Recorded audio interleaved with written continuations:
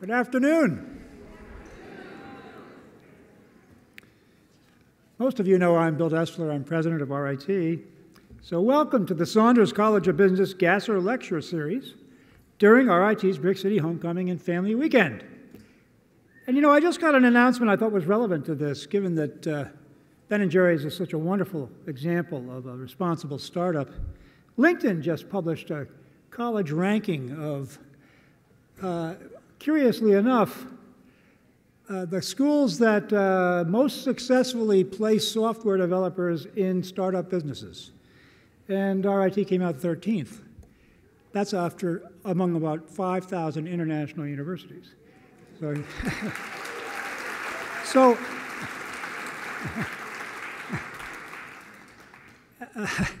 and believe me, the company we're in is pretty distinguished stuff. So I think this is a very appropriate lecture for us. Let me tell you a little bit about the Gasser Lecture Series. It's always hosted by the Saunders College of Business as a continuing forum for distinguished members of the business and education community.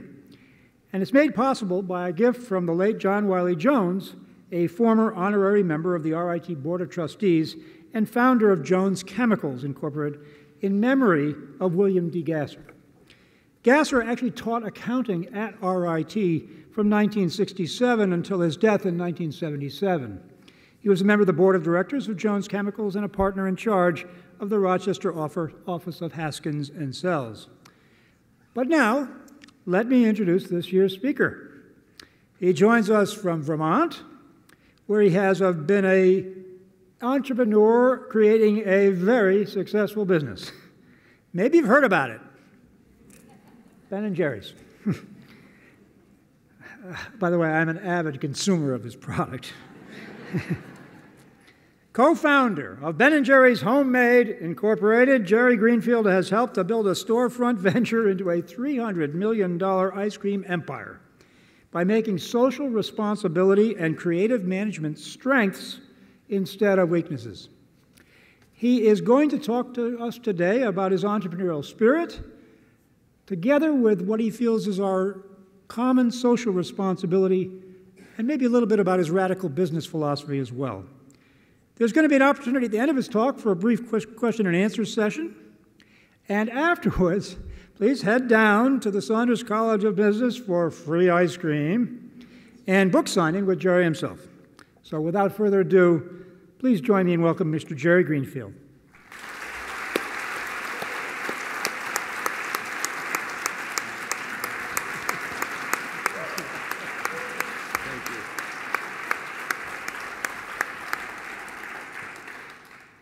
Hello, nice to see you all.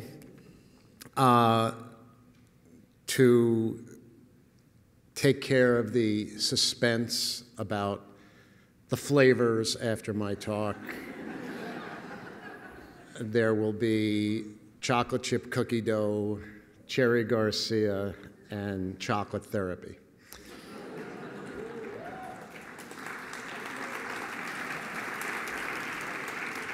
I didn't pick the flavors, and if you don't like or are allergic to chocolate, you're really in trouble. Well, I am tremendously excited to be here. Thank you so much for coming out. I have been having a wonderful time here at RIT, and I could not be more thrilled to be here today. Family weekend. It's families, right? I love family weekend. I am going to talk about Ben & Jerry's, how the company started, how we have tried to operate the company. You may notice that Ben is not here, so I'll be able to tell some really good stories about Ben. The other thing that's helpful to keep in mind is that Ben & Jerry's is no longer an independent company. It got bought, about 14 years ago. By this larger conglomerate called Unilever. Unilever has brands like, Ragu spaghetti sauce, Lipton tea, Dove soap. They have a very good sense of humor. On the same day they bought Ben & Jerry's, they also bought Slim Fast. And selling the company was not something we wanted to do. We wanted to stay independent, but Ben & Jerry's was a public company at that time, which meant that anybody could purchase shares of the company, and Unilever offered so much money that our board was not able to find an alternative for the shareholders. So Ben and I both still work at the company. We're employees. We're not involved in management or operations. We have jobs with no responsibility and no authority.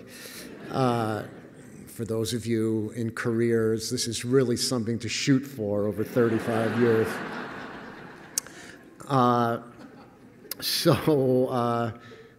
No, we're not in operations, we're not in management. What do we do, really? Here I am. What can I say? All right, well, so Ben and I are old friends from junior high school. We met in 7th grade. We were 13 years old. We met in gym class because we were the two slowest, fattest kids in the class. And we were running around the track. There was a pack of kids up in the front. There was Ben and me in the back. The coach was yelling at us, "Gentlemen, you've got to run the mile in under 7 minutes. If you don't, you're going to have to do it again." And Ben would yell back at the coach, "Gee, coach, if I don't do it in under 7 minutes the first time, I'm certainly not going to do it in under 7 minutes the second time." And that was when I realized that Ben was somebody I wanted to get to know. We went through junior high school and high school together. After high school, Ben did not want to go to college, but his parents wanted him to go. His father and his sister filled out his applications for him. He ended up choosing Colgate, not too far from here, in upstate New York, because the brochures said they had fireplaces in the dorm rooms. And Ben thought that was really cool. So he went there for a year and a half, and he dropped out of school. He then went back to Skidmore College for a little while, and he dropped out of there. He went back to NYU for a while. He dropped out of there. And then Ben signed up with this really progressive college program called University Without Walls. So at University Without Walls, you don't have to go to class because the world is your campus. And you don't have to take tests. You get credit simply for learning. And Ben dropped out of there too. Still a little too much structure for Ben. And he worked a series of jobs. Ben was a taxi cab driver in New York City. He was a short order cook. He was a pottery wheel deliverer. He was a night mopper. He was a baker's helper. This was in a period of 2 or 3 years. So he was not on the career path. I, on the other hand, went to college. I did 4 years straight. I was pre-med. I applied to about 20 medical schools. I was rejected from 20 medical schools. That's pretty impressive, right? I got a job as a lab technician in a biochemistry research lab so that I could fortify my resume, and I reapplied to medical school. I was rejected from medical school again, and I got another job as a lab technician in a biochemistry research lab because I already had experience. So this is what Ben and I were doing. We were essentially failing at everything we were trying to do. And we thought, well, why don't we try to get together, do something fun, be our own bosses. And since we always liked to eat quite a bit, we thought we would do something with food. We just picked homemade ice cream, didn't know anything about it. We learned how to make ice cream from a $5 correspondence course from Penn State University. We were really broke at the time, so we split one course between us, $2.50 a piece. Have you guys ever taken a correspondence course? So the way this worked was they send you a textbook in the mail. You read through the chapters. At the end of every chapter is a test. You're allowed to look back through the chapters, and then you answer the test. You mail it into your professor. They grade it, and they mail it back to you, and we got 100 on all our tests. we had finally found the type of education that was suited to our unique learning styles. So we figured we were ready to make ice cream. And then we thought, okay, where are we going to open up? So we wanted to live in a college town. We thought college kids eat a lot of ice cream. Didn't want to be in a big city, so we thought a rural college town. And then we thought, well, if we're going to sell ice cream, it's probably good if it were warm. So we did this extensive research project looking up all the colleges, where they were located. We looked at the atlas and the almanac for the mean and median temperatures, and we determined that all the warm rural college towns already had ice cream parlors. So we discarded the idea of warm and picked Burlington, Vermont, a beautiful place, the home of the University of Vermont. And it was so cold all the time that there weren't any other ice cream parlors there. But we figured that would be okay because we thought we would be better off in a place with no competition since we had no idea what we were doing. And so we moved to Burlington, and then we needed to raise some money.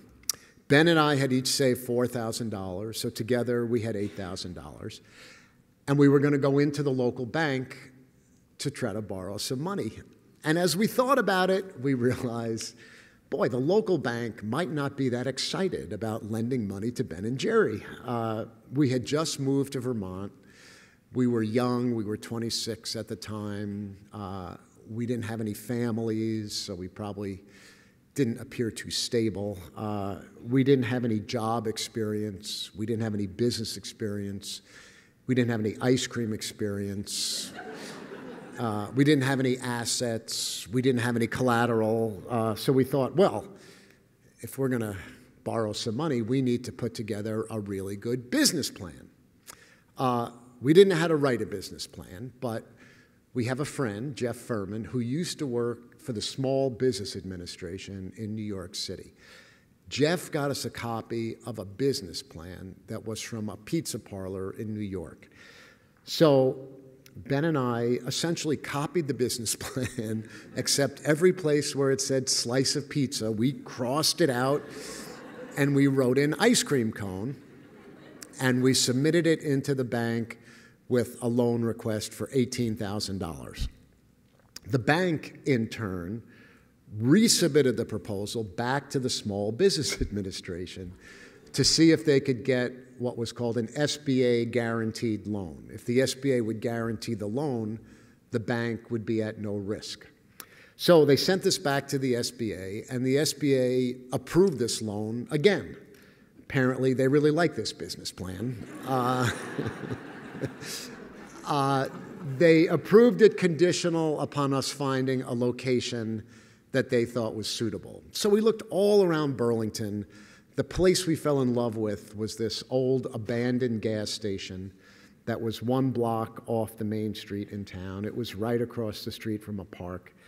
But we couldn't get a long-term lease on the building. We could only get a 1-year lease, and the SBA didn't think it was prudent to lend us money for 7 years if we had a 1-year lease. So we didn't get the money. We went back to the bank. They gave us $4,000 to go with our $8,000. So we had $12,000 to open up this shop when we thought we had needed $26,000. So not having all that money necessitated a few changes to the business plan. We bought all used equipment. The ice cream machine we bought was this used 5-gallon rock salt and ice cream machine. You know, kind of like a home ice cream maker, only it made 5 gallons at a time, and it had a motor on it, so that was really good. We renovated the gas station ourselves using the cheapest material we could find, which was green, rough-cut lumber. So we gave the ice cream shop a very rustic decor. I mean, the lumber was so green that when you hammered a nail into it, it would squirt back at you. But we got it together. We opened up in May of 1978.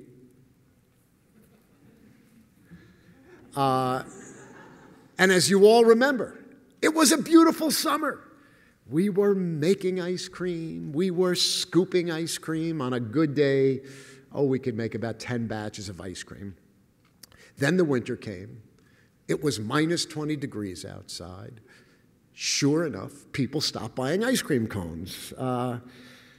We even came up with what I think was the best promotion in the history of Ben & Jerry's. It was called Popsid Biswee, which stood for penny off per Celsius degree below zero winter extravaganza.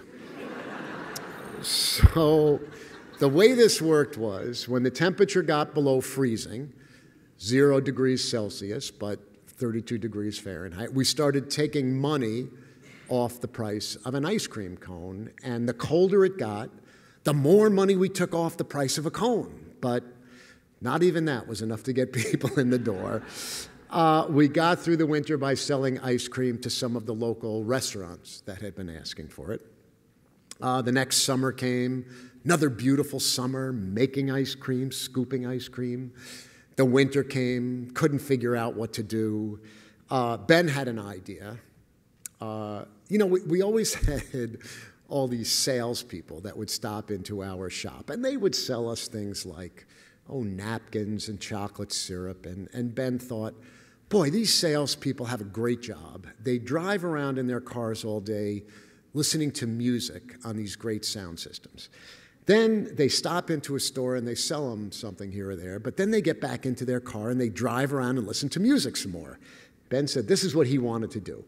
So we made Ben our salesperson. He had this old station wagon, put a really nice sound system into it, and then we built an insulated styrofoam box back in the station wagon compartment. And in the morning, we would fill up this styrofoam box with tubs of ice cream, and then Ben would drive around Vermont as fast as he could, trying to sell the ice cream before it melted. So that got us through the next winter. Eventually, we started selling more ice cream that would fit in Ben's car. We bought this old ice cream delivery truck with about 250,000 miles on it. Ben became our truck driver, put a really nice sound system into the truck. And Ben was driving around Vermont, and the truck was breaking down all over the place. And it was costing us more money to repair the truck than we were making selling ice cream. Ben had another idea. He thought that if we could start packaging our ice cream into pint containers, that way he could sell it to all these little mom and pop grocery stores that he was driving by as he went from one restaurant to another. So we started doing that, and Ben got us 30 accounts in a month and a couple of hundred accounts after that. And that's how Ben & Jerry's stumbled into the ice cream manufacturing and distribution business. And we got a couple of other local distributors to start delivering Ben & Jerry's, one in upstate New York, one in New Hampshire. And then we got a big break. We got a couple of big ice cream distributors, one in Boston, one in Connecticut, to start carrying Ben & Jerry's. And it was the first time we were going to be selling ice cream into these major markets where we weren't the guys next door. So it was this big challenge. So right after these two distributors started carrying Ben & Jerry's, we got this urgent phone call from them one day. They said, listen, we need to get together and talk. We can't do it over the phone, and it needs to be someplace really private. We said, okay. We decided to meet in a dark corner of a restaurant at Logan Airport in Boston. So we sat down with these two distributors. They said, listen, we have some really bad news. Haagen-Dazs ice cream, which had just been bought by the Pillsbury Corporation, had come to them and told them that if they continued to carry Ben & Jerry's on their trucks, they weren't going to sell them Haagen-Dazs anymore. And as these distributors told us, look, we like you guys, we like your ice cream, but Haagen-Dazs is the most profitable item we carry on our trucks. We can't afford to be without it. So we're going to have to drop your product. So they told us this, and Ben started laughing. He just thought this was hilarious. They said, Ben, this is really serious. Why are you laughing? And Ben said, I can't believe that Haagen-Dazs and Pillsbury is worried about little old Ben & Jerry's in Burlington, Vermont. But they were, and it was a real problem. First of all, it seemed like what they were doing was illegal, that it's a restraint of trade under federal antitrust laws. That says a company that controls the major part of a market can't use its power and position to keep competitors out. So we thought, okay, we'll sue Pillsbury. That'll be fun. At the time, they were a $4 billion company. Then we thought we could file a complaint with the Federal Trade Commission. But everybody we talked to told us that the Federal Trade Commission was much more interested in helping big companies get bigger as opposed to helping small companies survive. So we thought, well, if we're going to go down, we'll at least take our case to the people. And so we started the What's the Doughboy Afraid Of campaign. So this was kicked off by me going to Minneapolis to the Pillsbury World headquarters, where I was a one-person picket line. I had my little picket sign. It said, What's the Doughboy Afraid Of? And I was walking up and down on the sidewalk in front of the Pillsbury headquarters, handing out leaflets to people, and nobody had any idea why I was there. Then we took out a small classified ad in the back of Rolling Stone magazine. It said, help 2 Vermont hippies fight the corporate giants. Then we started flying aerial banners around the sports stadiums in Boston that said, what's the doughboy afraid of? We took out signs on the sides of the transit buses in Boston that had these 2 pudgy white hands coming out from behind the sign, squeezing a pint of Ben & Jerry's, said, don't let Pillsbury's dollars strangle Ben & Jerry's. We decided, at the end, we're just going to go straight to our customers. So Ben and I recorded a phone message explaining the situation and asking people if they were interested to leave their name and address to receive a Doughboy mail-in kit. And in conjunction with this, we printed on all our pint containers an 800 number, so they would be connected. And the Doughboy mail-in kit, it consisted of this original brochure I had been handing out. There was a letter to the Federal Trade Commission. There was a letter to the chairman of the board of Pillsbury, which essentially said, why don't you guys pick on someone your own size? There was a bumper sticker, this evil-looking bumper sticker that said, what's the doughboy afraid of? There was a T-shirt offer. You could purchase a T-shirt. On the front, it said, what's the doughboy afraid of? On the back, it said, Ben & Jerry's Legal Defense Fund, major contributor. They cost $10.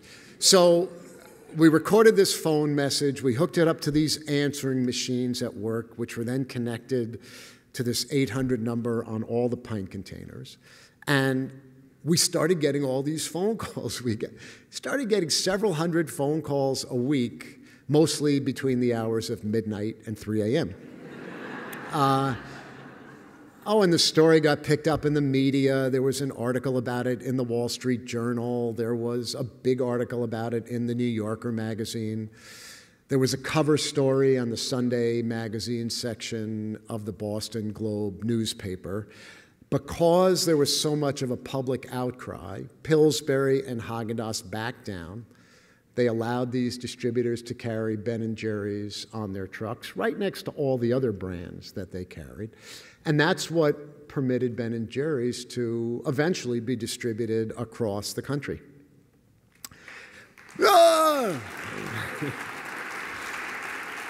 So, it was right after this time, Ben and I looked at each other one day and said, boy, what the heck is going on here?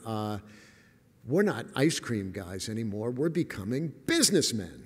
We're not spending our time making ice cream and scooping it over the counter to our customers. We're spending our time hiring people and firing people and writing memos and correspondence and talking with lawyers and accountants.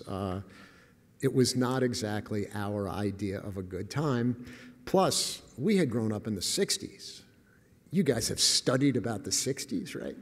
Peace and love, that whole thing. Well, you know, that was Ben and me.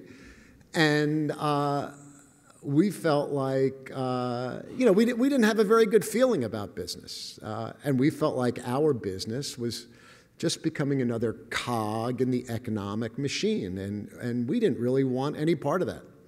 So we decided to get out.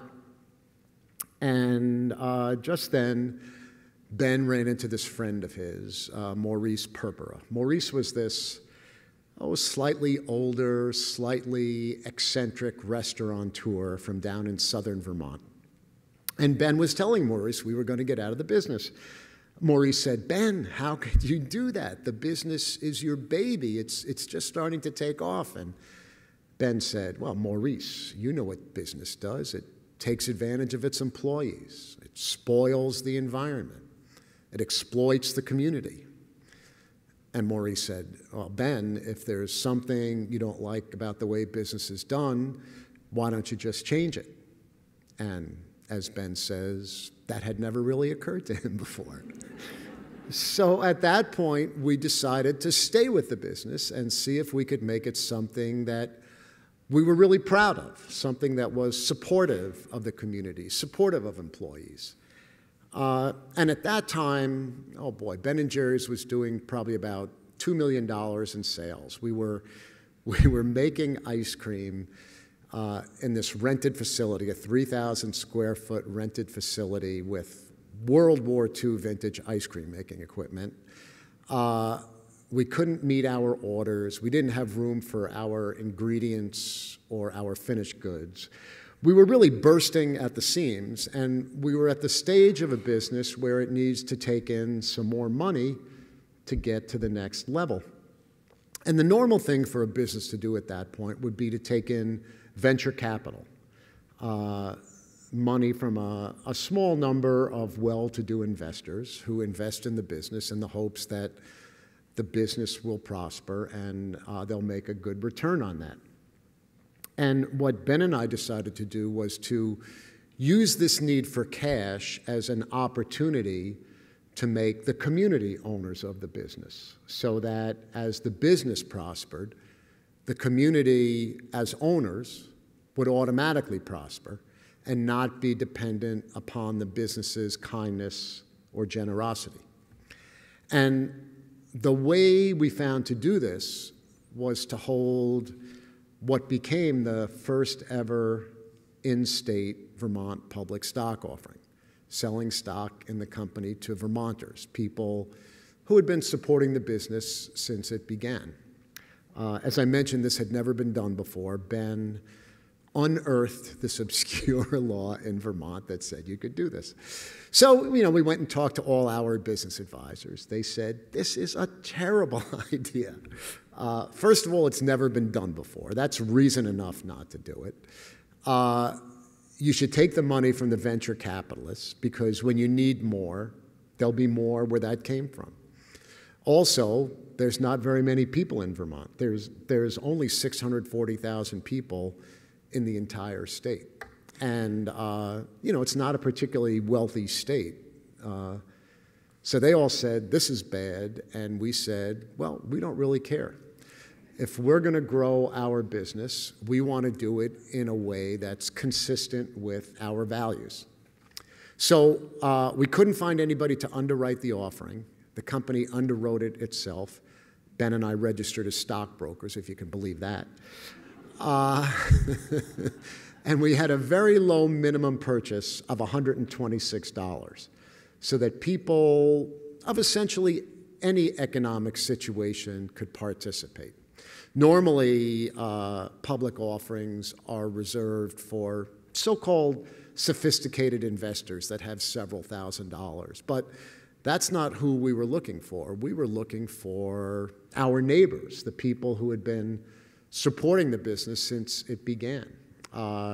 So we did road shows around the state. We advertised it in the first section of the newspaper, right next to the clothing ads and the supermarket ads. Said, get a scoop of the action. At the end of the offering, which we sold out, we raised $750,000. 1 out of every 100 families in Vermont had become owners in Ben & Jerry's. So we were very excited, continued to operate the company. About a year and a half later, we needed more money.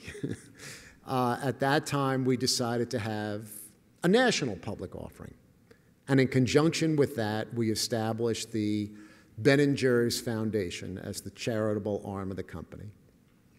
And the foundation would receive 7.5% of the company's pre-tax profits, which was the highest percentage of any publicly held company. The corporate average is around 1.5%. And the reason we chose such a high percentage was that our feeling at the time was that a business is essentially a machine for making money, so that if we wanted to be as of much benefit to the community as possible, we should give away as much money as possible. So we had the public offering, we set up the foundation, the company started funding the foundation, and in no time at all, the foundation was overwhelmed with grant requests from nonprofit organizations doing incredibly worthwhile work.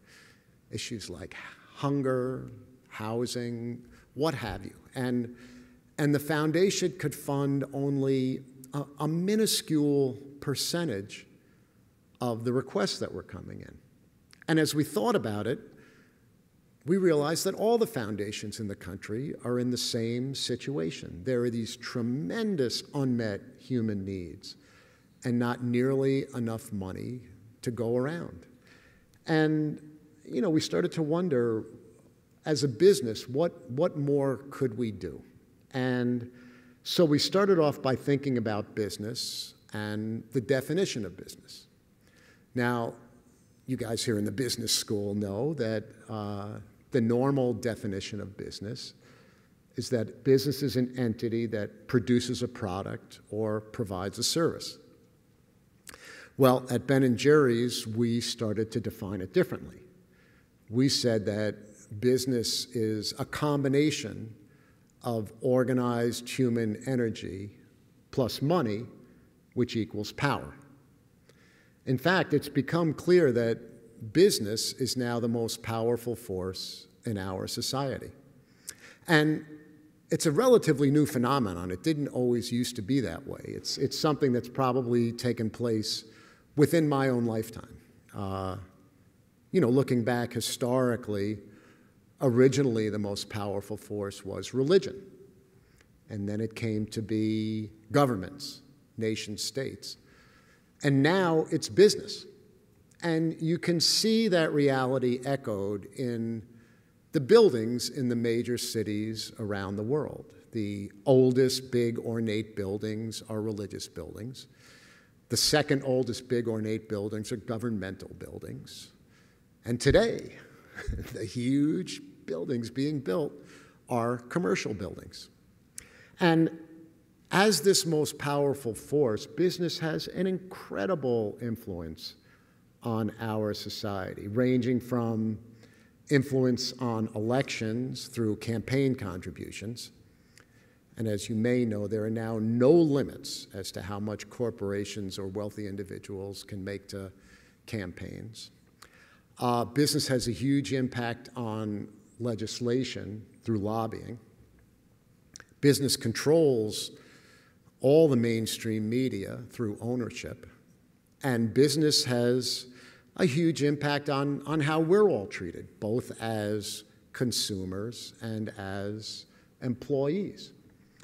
And the interesting thing about all this influence that business has is that it uses it in its own self-interest, which is to make money.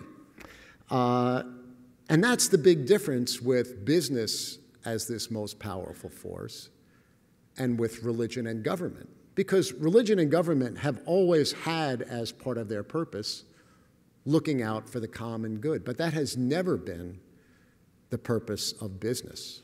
I mean, it's not that business is negative or evil or weird. I mean, look at me. I'm a business guy. I'm a cool guy. It's just that business tends to operate in its own self-interest. I mean, face it, that's what corporations do. Well, what we started to learn at Ben & Jerry's is that there's a spiritual aspect to business, just as there is to the lives of individuals. As you give, you receive. As you help others, you are helped in return. We're all interconnected. This is a spiritual law. I think most of us believe as people that there's some spiritual part to us. For some reason, when we gather together in a group and call ourselves a business, we throw that idea out the window. Well, Ben and I talk to business groups occasionally, and as you might imagine, this idea of spirituality in business, it's not your normal business rap. And even though it's a return to very traditional values, it still meets with incredible resistance. Schopenhauer, the philosopher, said that all truth passes through 3 stages. First, it is ridiculed. Second, it is violently opposed. Third, it is accepted as being self-evident. So we are somewhere along that journey. Several years ago, Ben and I got invited to go to a CEO weekend workshop at Emory University in Atlanta. And there were CEOs there from some of the biggest, most successful companies. There was the CEO there from Home Depot, from UPS. Ben and I were not exactly sure why we were invited. Maybe they thought we would bring dessert, which we did. But we were there, and after a weekend that we spent with these, very successful business people, what we learned is that these are good people, and they have strong social values. They care about people. They contribute their own time and their own money to issues they believe in. And so the question arose to us, well, if business is this most powerful force, and the people running these businesses are these good, caring people, why isn't business doing more to help the growing social and environmental problems in our country? And the reason we came to understand is that you only get what you measure. And in business, what we measure is profitability. How much money have we made? How much money is left over? And that's what we look at every quarter, every year, et cetera, et cetera. And so that's what everybody in the business focuses on. And it's really this double-edged sword. On the one hand, it keeps everybody in the business focused and aligned and working together for a common goal. But on the other hand, it put blinders on all of us so that we don't look at the impacts, the social impacts, the environmental impacts of all these activities that businesses undertake in this single-minded pursuit of profit. I mean, measuring, it's like, it's like if you're on a diet, you're trying to lose some weight, so, you watch what you eat, you see how your clothes fit, you see if you're getting exercise, you weigh yourself occasionally, and if you're doing well, you continue what you're doing. And if you're not doing well, you try to change your behavior to achieve what you're trying to measure towards. And in business, it's the same thing. It's just about money.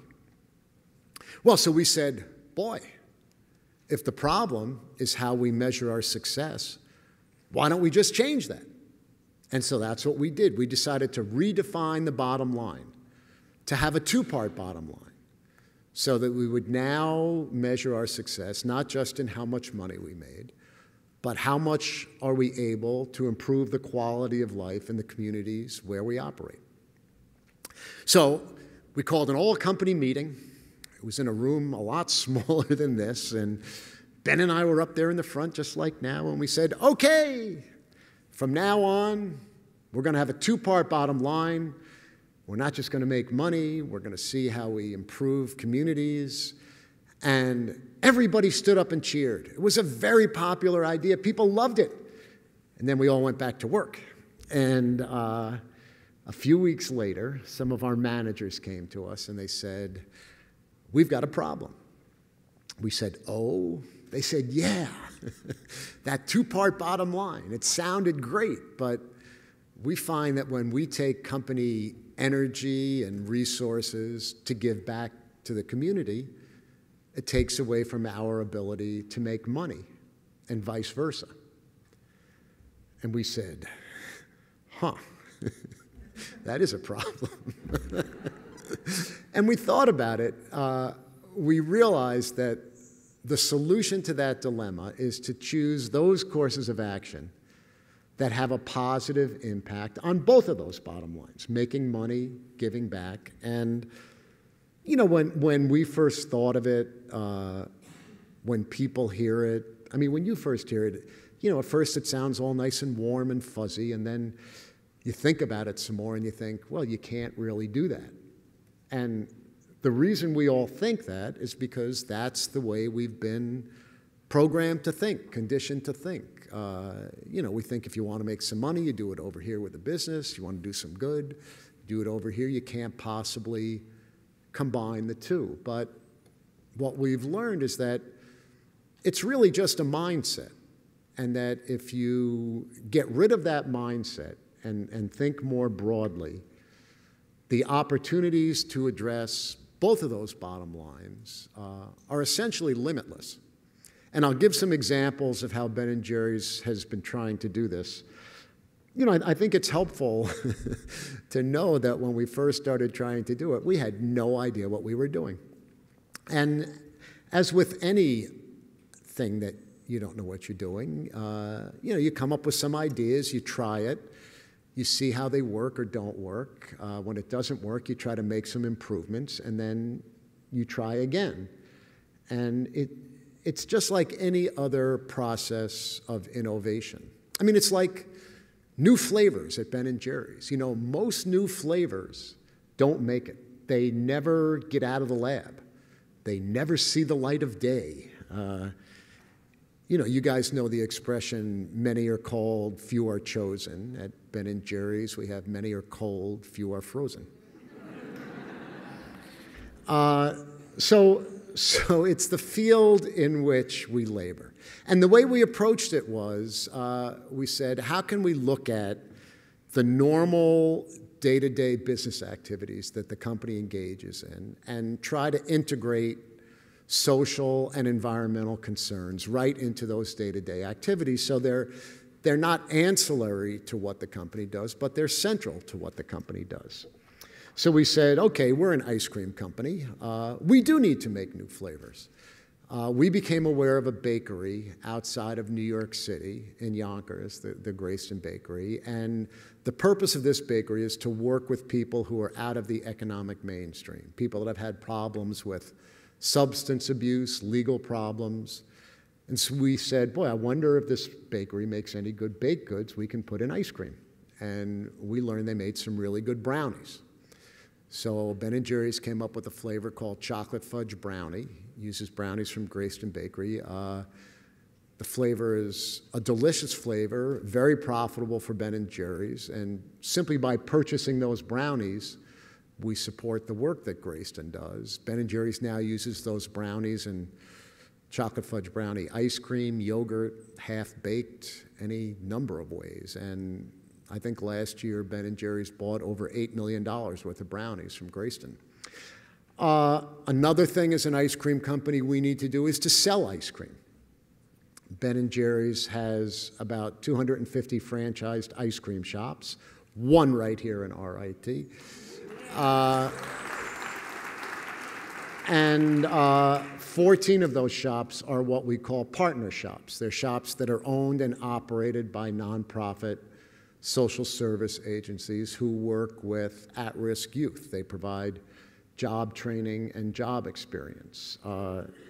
So any money that those partner shops make goes back to funding their programs, and in addition, they provide jobs and job training for these young people.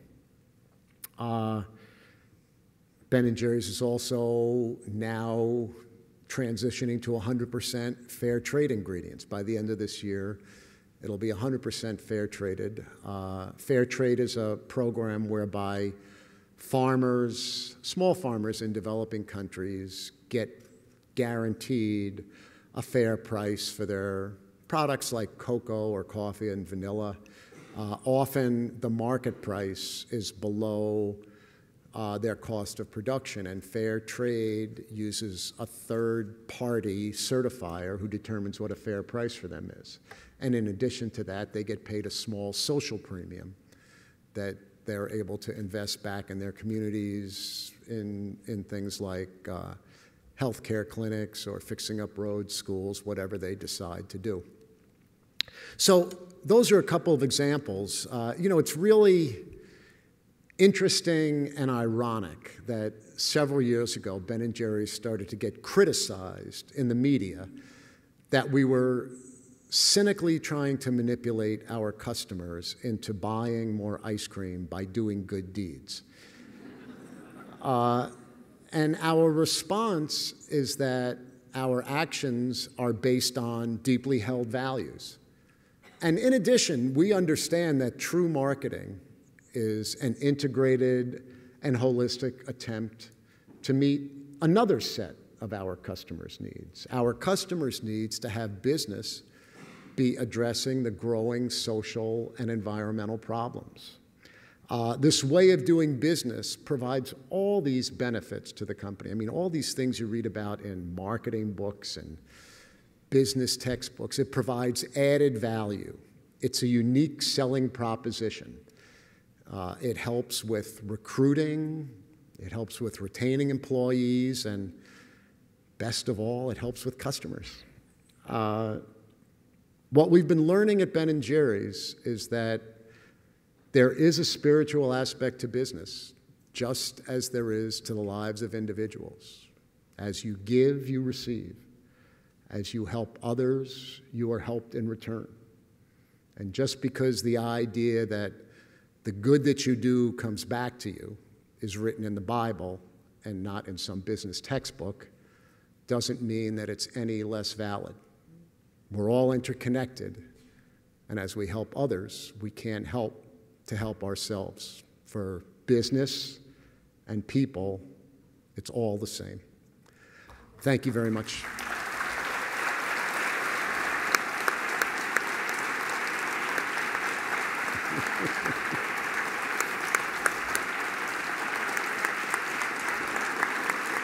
Thank you.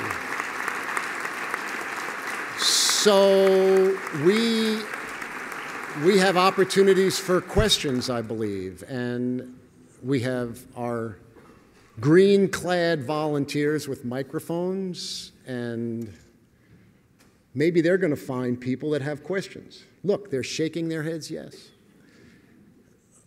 Hop to it.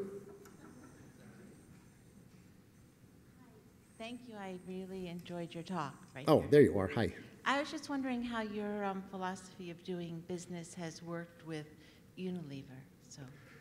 So the question is, how are things working with Unilever since the company got acquired?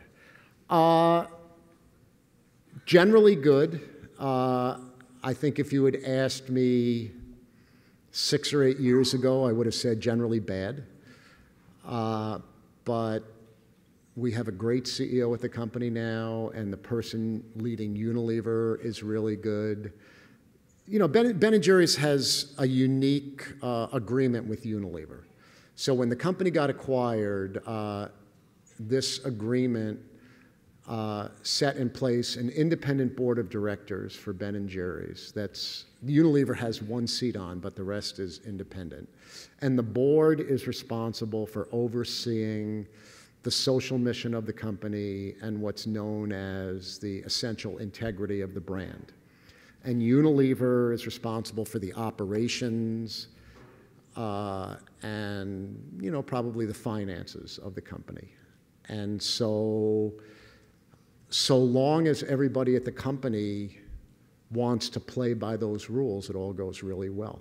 And when there are people involved who don't really believe in what's written on those pieces of paper, it's more of a struggle. But the people running things now are great. You know, I'll give an example.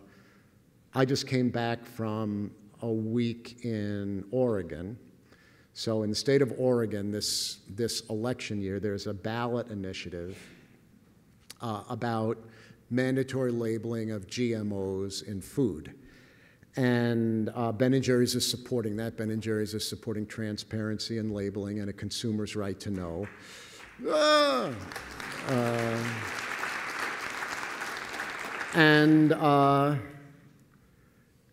I guess I'm not exactly sure Unilever's position on that particular issue, but it's not the same as Ben & Jerry's.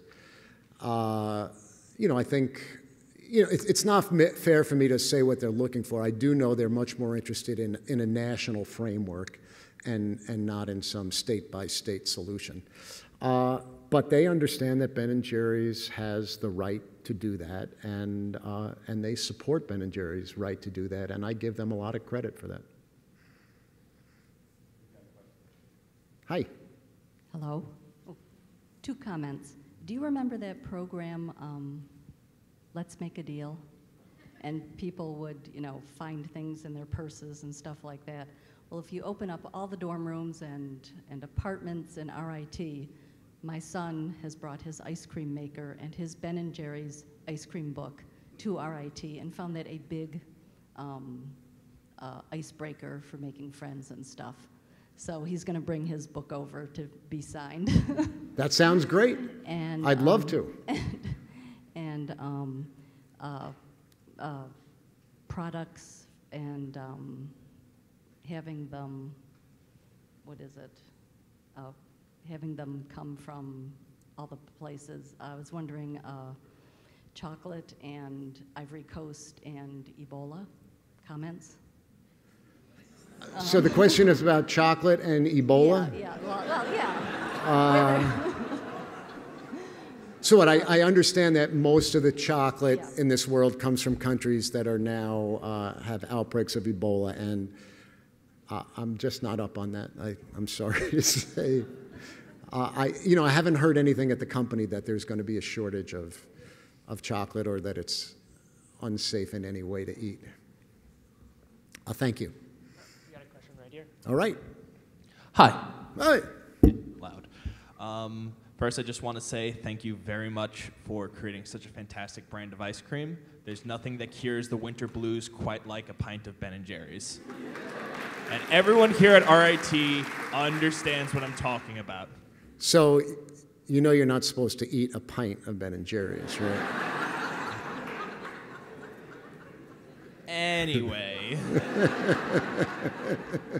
My question is about the process that you guys went through when you were coming up with some of your more unique flavors. Could you go into the thought process or what you guys went through for some of your more popular brands? So like Cherry Garcia. So,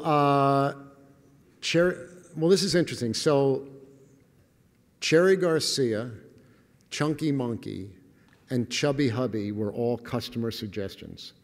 And they all start with Ch, but they're from different customers, and I don't know why that is. So Cherry Garcia, which is still the most popular flavor at Ben & Jerry's, came about because the company received an anonymous postcard from a couple of people who said, we're big Ben & Jerry's fans, and we're also big Grateful Dead fans. And we think you ought to make a flavor called Cherry Garcia because it would be a real hoot for the fans, plus Dead paraphernalia always sells.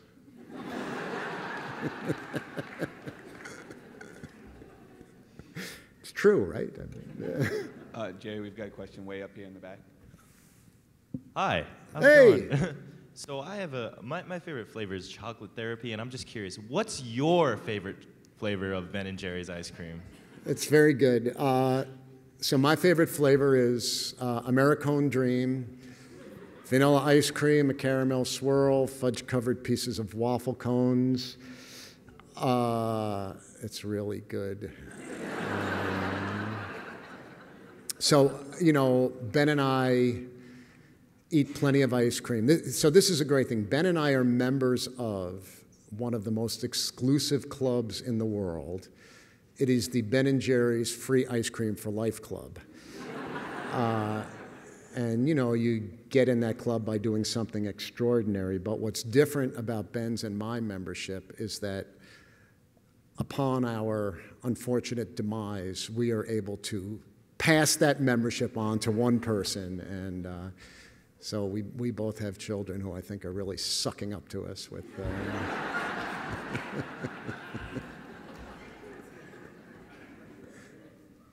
Hi.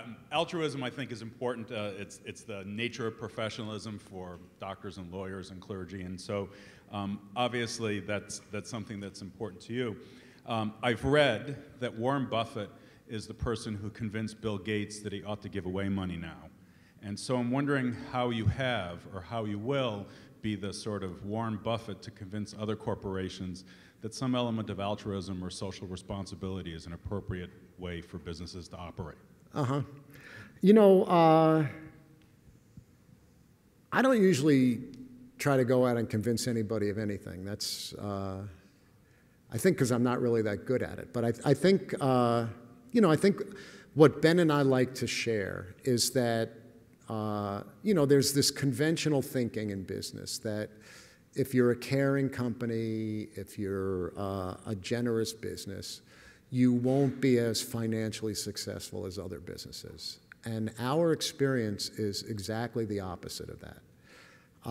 The more caring Ben & Jerry's has been, the more successful it's been.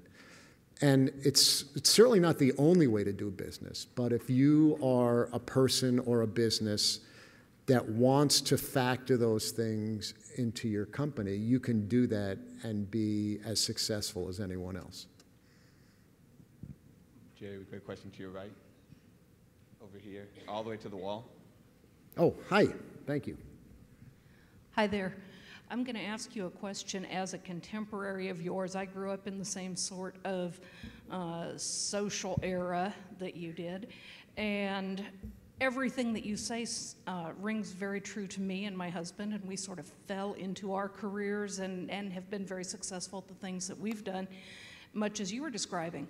However, that's not today's climate, that's not today's environment, and we have a whole bunch of students now who are studying the textbook method of doing business, which in many cases is pretty much at odds with what you're describing, and they're not finding the economic environment where they can sort of stumble their way into a successful business. How would you square for them a balance between what you were successful at in the way that you did things and what they're learning now, and how to navigate today's business environment? You know, I only have limited experience coming in contact with business students and young people, but my impression is that young people today, millennials, are really concerned with social issues and are really concerned with having businesses be caring about more than simply how much money they make. There's been a proliferation of business organizations with socially responsible business. There's a new type of corporation called a B Corporation, which has come into being, which has been amazingly successful. B Corps it stands for Benefit Corporation, where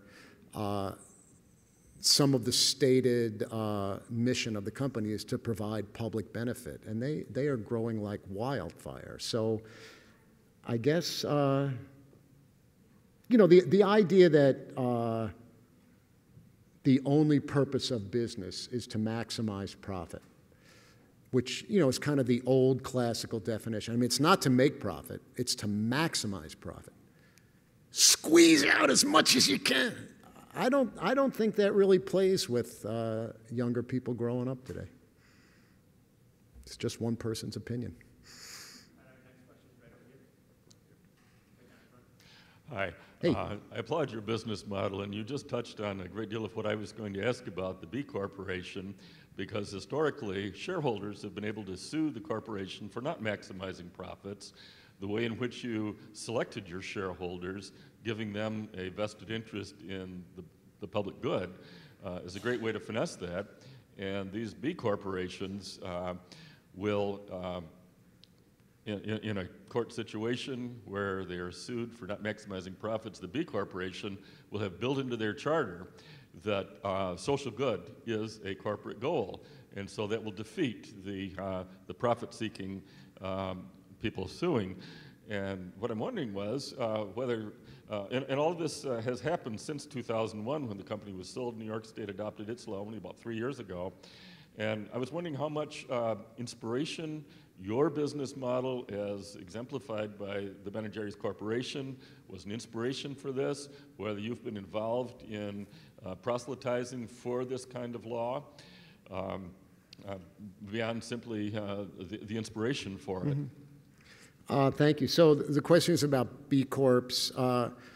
You know, Ben & Jerry's was one of a handful of companies back when we started that were in the vanguard of looking at how to use the power of business. And there were other ones still today, Patagonia, The Body Shop, Stonyfield Farm Yogurt.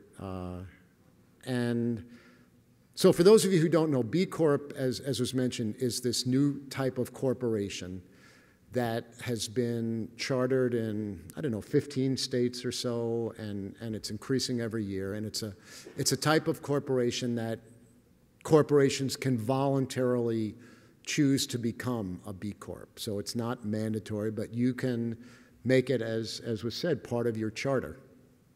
You know, I'm certainly in touch with the folks at B Corp, but they have just done an astounding job in terms of, I mean, everything, the way they've organized things.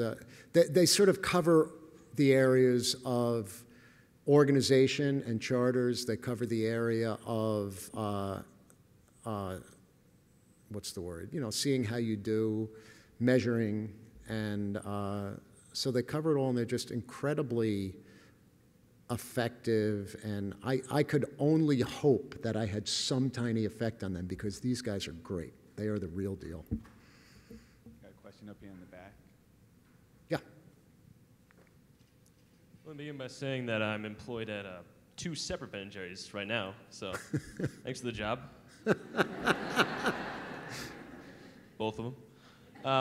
I was wondering if there was any flavors that you had a hand in that ended up being in the graveyard, and as well, are there any in the graveyard right now that you're disappointed about? Like you would like to see it on the shelves, but nobody likes it. Flavors from the grave. So you guys familiar with the Ben & Jerry's flavor graveyard? They're actually, so the flavor graveyard contains all the flavors of Ben & Jerry's that have moved on to the afterlife. So there's the Ben & Jerry's virtual flavor graveyard, which is online, where you can go online and pay your respects to your favorite dearly departed flavor. And then at the Ben & Jerry's factory tour in Waterbury, Vermont, there's an actual flavor graveyard with gravestones and flavors dug in. And so, and you may be curious, how do flavors get to the flavor graveyard? Well, people don't buy enough of a flavor, and it goes into the graveyard, and even some of my favorite flavors are in the flavor graveyard. Coconut almond fudge chip was, oh, listen to that, huh? Huh? So here's a very interesting thing about flavors. If you really like a flavor, like I really like coconut almond fudge chip, you can't imagine that not everybody loves the flavor, and it's the most beloved flavor in the world, but it turns out it's not. And coconut is a very polarizing flavor, I'll have you know. You know, people love it or they hate it, and not enough people love it. Hi. Hi. I wanted to ask you, when you became a national public company, you have to look up for your stakeholders' interests. So when you changed the philosophy to be more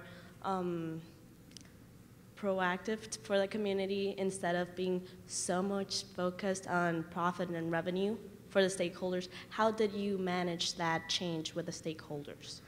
So the question is, how did we manage our shareholders when we thought about things beyond profit? And so Ben & Jerry's started in 1978. In 1988, 10 years later, we wrote a mission statement. And the mission statement for Ben & Jerry's, which is still in force today, is a three-part mission. So it talks about a product mission, making an incredibly delicious whatever, an economic mission to provide a reasonable return for all our stakeholders, and a social mission to proactively use the power of business to address social and environmental concerns. So it's part of what the company has been, and by and large, the shareholders have always supported that. I think every once in a while, if you take a very, very short-term view, which happens on Wall Street a lot when you're looking at quarterly results, you know, what happens in one quarter for a business may not be what's in the best long-term interests of the shareholders, but it's very hard in our current public market system to get that across to people. So it's an ongoing challenge. We've got a question in your upper right-hand corner. Hi, I'm an alumnus of RIT. Yeah! We love RIT, yes. Right? Yeah! I did the corporate thing for a while, and then I went rogue. I became an entrepreneur. And I've built several successful businesses. I can tie into you where you say about being interrelated. And I have found within developing a business that your value system and your culture that you're building in that business becomes extremely important, where you'll hear quite often, it's the investor first, blah, blah, blah. What I have found, I'd be interesting if you found the same thing, I think you did, take care of your employees and your customers, and your investors will do way better than the traditional model, take care of the investors first, is what I have found. We also did, very similarly, like you did, we looked for a fair return. And then what was in excess, we were able to make better lives for our employees and outside things we were interested in. So that was a good thing. I'm also curious is within Ben & Jerry's when you owned it, did all the employees have stock? And then how the hell did you ever take the culture of a Ben & Jerry's interrelatedness and all this into the culture of Unilever, because I've been in big corporations? It had to be one hell of a thunderstorm. I mean, how did that go? That discussion. So there was a lot there, right? I mean, so let me just take the last part about Ben & Jerry's and Unilever, because people are just really curious about it. And I understand if I were sitting in the audience, that's what I would be curious about. How does this thing work? So Unilever is a $50 billion company. They're global, and they run most of their products as brands. So they're not separate companies within divisions of Unilever, they're just operated as brands. And Ben & Jerry's is different in that it's, I guess I would describe it as a semi-autonomous company. Ben & Jerry's has headquarters in Vermont. At that headquarters, the company works on new product development, does the marketing, it does retail operations, the stores, and then Unilever handles sales, distribution, finances. So generally it's split up like that. And I would say the values of the two companies are not that different. Unilever has a very, very strong commitment to sustainability and I guess what we would call a real environmental ethic. Ben & Jerry's has much more of a social justice lens that it looks through things. So there's not really that much of a clash in terms of values. There's much more of a difference in terms of culture, as you mentioned. Ben & Jerry's culture was built very much on who Ben and I are, and Ben particularly because Ben is just a very colorful personality. There's Patrick Pepino, who knows Ben really, really well. So the whole idea of Ben & Jerry's being anti-corporate, irreverent, anti-authoritarian, and yet also playful and whimsical, all comes from Ben. Those are very hard things to have them be authentic in a large corporation. That just doesn't happen. And it happens if you have a very powerful, strong personality like Ben. I mean, are we running out of time? Yeah, we're running out of time. I'm going to tell you one story. I don't know if I should. I'm going to do it anyway. So just take this for what it is. So, a real pivotal time at Ben & Jerry's in terms of the social mission and defining who we were was during the 90s when Ben & Jerry's was going to come out with a chocolate-covered ice cream bar on a stick. And we were going to call it a Peace Pop. This was during the height of the Cold War. And instead of using the packaging to talk about what a delicious and luxurious product this was, we were going to use the packaging to talk about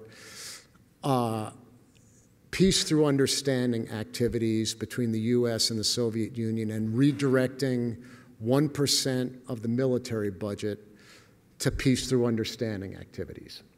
So this was just a huge controversy within Ben & Jerry's.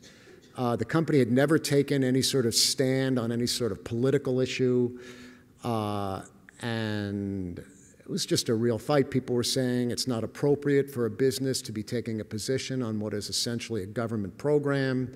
We're going to be seen as unpatriotic. Customers are going to boycott our products in supermarkets, what have you. And as I always say, to his enormous credit, Ben shoved it down the company's throat. And it was great because people finally said, okay, this is who we are.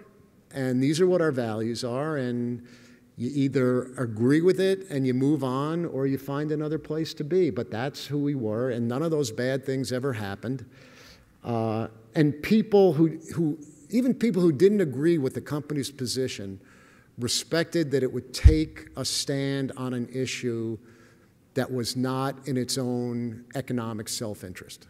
I mean, businesses are always taking stands on issues like lessening environmental regulation or not raising the minimum wage. And here was a company saying, we're looking out for what the common good is. And so it was really this pivotal moment. And, it's just, Ben always says, you're never going to get 100% market share. And it's better to have people who share your values and feel like you're all working to bring about the same kind of world. People in the company are not just working for a paycheck, they're working to share those values. Customers who are buying the ice cream are not just buying the ice cream. We're all working together to bring about this other kind of world, and that's much deeper than a cute marketing campaign. All right, well, let's go eat ice cream. What do you say? Thank you.